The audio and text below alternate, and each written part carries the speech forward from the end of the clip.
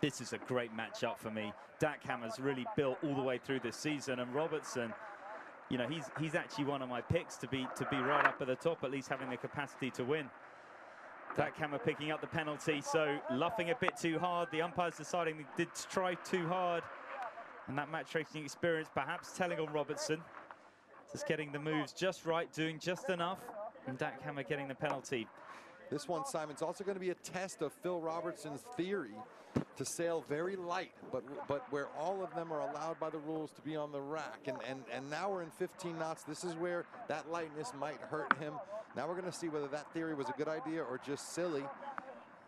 But in the meantime, it is Phil Robertson, the Waka Racing team, and a perennial favorite on the World Match Racing Tour. He's made the adaptation to multi-hulls over the years.